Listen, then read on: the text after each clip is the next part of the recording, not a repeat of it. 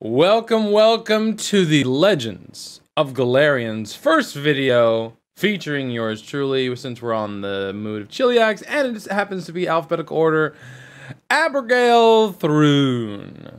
Thank you. So, Abrogail Thrune is otherwise known as, hold on here, excuse me. Her title is the Queen of Cheliax. Pretty basic. Another nickname I've made for her is the Red Mistress, or the Red Ruler. That's just ones I've made for her. But in the game, she doesn't really have like a nickname. Just the title, the obvious title of Queen of Cheliax.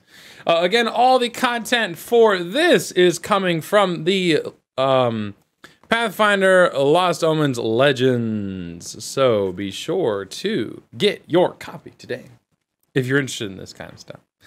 So, Abrogail Thrune, Queen of Cheliax. Her alignment in class: she's a lawful evil female human sorcerer. She's pretty rough, and you'll come to see that too when we get into the reading. She's doesn't take shit from anybody. So with that, we'll go ahead and get into the reading. Not much in terms of other things to get into before that. She obviously is pretty chill with Asmodeus, which we'll come to see here later, as she is ruler of Cheliax. So with that, the reading. The thrice damned house of Thrune brought order to a bleeding and chaotic nation, ending the Chelaxian civil war in 4640. But its scions could never maintain order among their own. While the nation submitted to a stringent and brutal law enforced by the Hell Knights, House Thrune and its allies churned through intrigues and sabotage behind closed doors. Abrogail Thrune II, future Queen of Cheliax, was born in 4692 AR, and named by her mother to invoke the power of longevity of her own grandmother, Queen Abrogail I, whose 3 decades of rule were legendary. However, as each of the 5 monarchs to wear the crown of infernal majesty, including Abrogail I, met with untimely ends, Abrogail II learned early to trust nothing except hell. Abrogail's devotion to Asmodeus began early, out of necessity amid the turmoil of a home life marked by scheming diabolicism, or perhaps from comprehending that, like all Thrunes, she was already damned. It's said that Asmodeus himself responded by sending a winged devil, Contessa Liralitha, a lawful evil female Aranis, which you actually can see on the left side. That's her personal Aranis that Asmodeus sent to her. Her nice little childhood friend, if you know anything about Aranis, to tutor her. Young Abrogail quickly proved herself to be remarkably smart and even more devious, training with her own inborn magical ability to become a powerful sorcerer in a few short years. Charismatic and visually striking, Abrogail mastered the art of manipulating others for her own gain.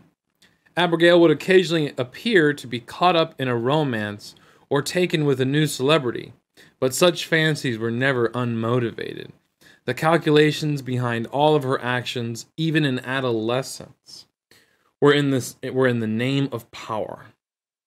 But in House Thrune, power is the only means to ensure survival. With yet another tragic death ended the reign of Infrexus Thrune in 4709. Fun fact, the year that Pathfinder 1st edition starts is 4709. Abrogail became the Infernal Magistrix, absolute ruler of Cheliax, at 17 years of age. Her words carry the full weight of law, although it is far from immutable.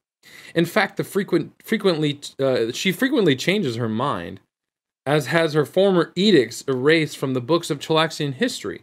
Overnight, even the most direst decrees become outdated and are no longer enforced. Keenly aware of her reputation as being immature, capricious, and demanding, Abrogail cleverly uses this image to keep those who underestimate her off balance. Yet she controls the fractious noble houses and Byzantine bureaucracy of Cheliax predominantly through fear.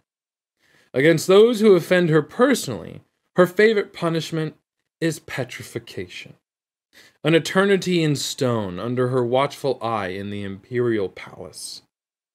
These ornamental traitors further serve to remind every visitor, courtier, slave, and fiend of the magistrate's supreme authority. Even so, Abrogail's rule has faced stronger challenges to Cheliax than any since her great-grandmother's reign. Abrogail I saw the rebellions of the vassal states of Andorran and Galt. Abrogail II has fought against the rebellions in Ravanel and Westcrown with mixed results. While her forces stamped out the so-called glorious reclamation in Westcrown, Abrogail was forced to cede independence to Ravanel, and she has failed to reclaim the former colony of Vidrian, which she still pollutantly calls Sargava. These defeats are a still festering wound as she ceaselessly contemplates how to extend her influence in the Inner Sea region. Next, we have what was known as the Bloody Reprisals. Through Abrogail's recent defeats, these have emboldened some of her enemies. Those dissidents who operate in and around Cheliax are keenly aware of these setbacks and have bruised the Queen's ego more than her power. Though forced to accept Ravanel's independence, Abrogail's victory in Westcrown was far more significant than many realize. In addition to creating the Inferno Gate, a portal to hell that has allowed Cheliax to summon legions of devils to serve at the Queen's command, Abrogail's agents also crushed the powerful warriors of good that fought in the glorious reclamation. Terrified citizens whisper of the souls and bodies of dead champions, and celestials given over to the lords of hell, and of more terrifying fates awaiting prisoners taken alive. Sail to the shadow-sworn land of Nidal. Worse yet are tales of the Queen offering refugees from the Gravelands safety if they agree to sign contracts of indentured servitude, then trading these contracts to Nidal priests of Zon-Kuthon in exchange for unknown favors.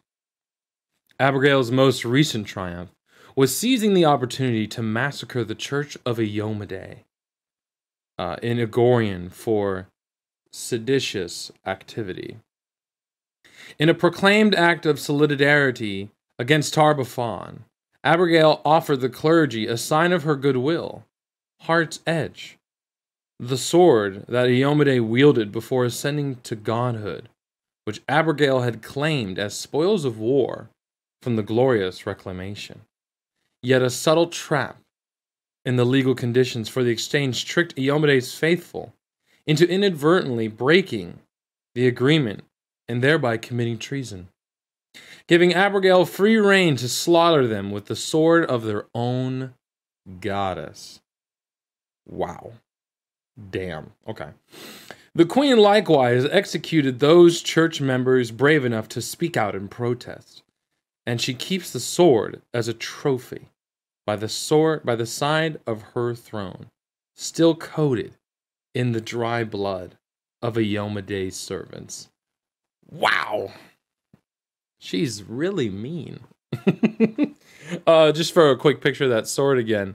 Excuse me, wrong one. So you guys can see it. Did I not put it up there? My apologies. It will be in the video right here. Boom. Heart's Edge. While Cheliax's capital of Golarion is firmly under Abrogail's thumb, the Order of the Scourge Hell Knights, led by Lictor Toulon Vidocq, are a notable exception. During the rapid successions of previous Thrune monarchs, these Hell Knights took the opportunity to consolidate a good deal of power throughout the city. Abrogail has often faced opposition from the Order of the Scourge, and now Lictor Vidocq is investigating the recent turmoil in Cheliax. Vidocq earnestly believes that Abrogail contributed to the recent rebellions, and perhaps even staged them for her own political or financial gain. Infuriated by the mere suggestion, and especially enraged by what she sees as Vidocq's swaggering arrogance, Abrogail has contracted Jacqueline of the Red Mantis Assassins. Jacqueline responded by publicly announcing her assassins would eliminate certain targets that remain untouchable through normal political channels. This isn't the only time Jacqueline has contacted Abrogail. The Queen recently contacted the Red Mantis with a request to eliminate the Redumi healer Cassie Azaril. Deeply offended by Cassie's godless philosophies and concerned that they will attract adherents in Cheliax, Abrogail declared Cassie blasphemous against Iomedae and Asmodeus. But to Abrogail's surprise, Jacqueline reached out and informed the Queen she had voided the contract. Taking things into her own hands, Abrogail issued a public excruciation order, a process of public torture and humiliation, and in some cases execution. Against Cassie, she would be found inside Cheliax at any time. Or should she be found in Cheliax at any time. Abrogail also has standing excruciation orders for Magdalena and Martin Follows, and any of their operatives in the Bellflower Network, or their allies among the firebrands, such as the Sapphire Butterfly. The two organizations' efforts to free Chelaxian halflings from slavery is a constant thorn in Abrogail's side, reminding her of the limits of her power and the dissidents who challenge her rule. The Bellflower Network is headquartered in Andoran, where it receives support from the country's abolitionist citizens. Andira Marusek, Andoran's current leader, has refused to extradite any Bellflower Network operatives or liberated slaves. In response, Queen Abrogail recently placed an army of devils on the eastern border of Cheliax, responding to Andoran's outrage by claiming the army is meant to defend the people of Cheliax from the forces of the Whispering Tyrant.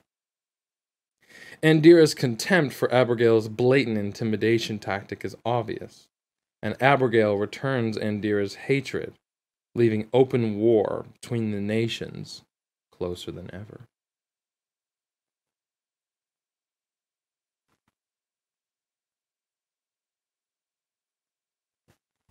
The final section is the Infernal Contracts.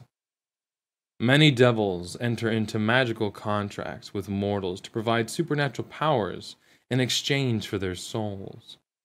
Abrogail Thrune II is one of the few mortals empowered by Asmodeus himself to enter into such contracts with other mortals. Each of these Thrune contracts provides specific benefits and drawbacks. Little negotiation goes into a Thrune contract. Abrogail insists that prospective bargainers take her terms or go elsewhere, often to Agorion's excruciation fields. Thrune contracts must be willingly signed by Abrogail and the other signatory. The process often involves creation of two copies of the contract, one retained by Abrogail and the other by the other's signatory. The effect of a Thrune contract is that of a magic item with the contract trait. The item has no physical substance and cannot be dispelled, altered, or destroyed except by destroying both copies of the contract. A Thrune contract is automatically invested and counts towards a character's limit of 10 invested items. All Thrune contracts therefore have, as part of their cost, a fraction of the bargainer's ability to use other magic items. Abrogail, however, can enter into any number of Thrune contracts without restriction, and some believe she is even siphoning the other party's investiture to increase her own.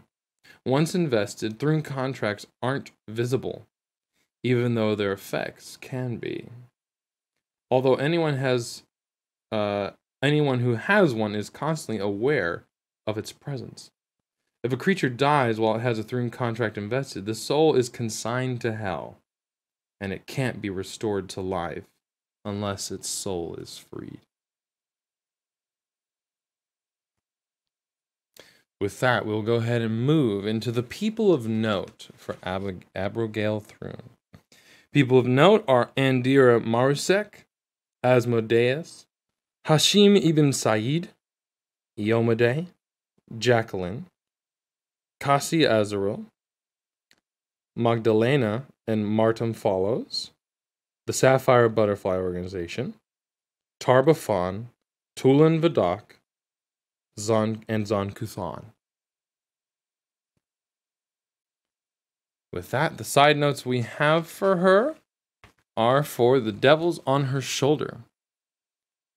For her closest advisors, Queen Abrogail chose her former tutor, Contessa Liraltha, and Gortholklek, a lawful evil male pit fiend, the devil who had served her great-grandmother.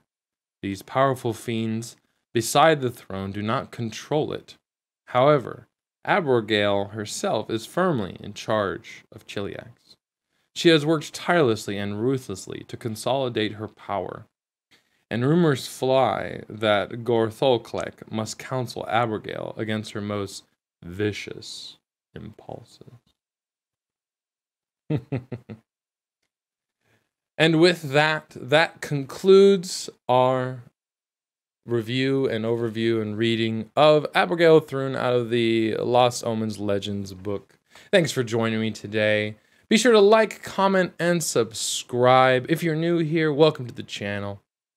If you're already a Cardinal, use that beak, smack the bell, so you can be notified whenever content goes live. Also have the poll here. I'll put it in the video here. Be sure to vote. I will go ahead and, after 24 hours, begin the working on the one that is voted for. Thank you guys so much for watching, and I'll see you in the next video.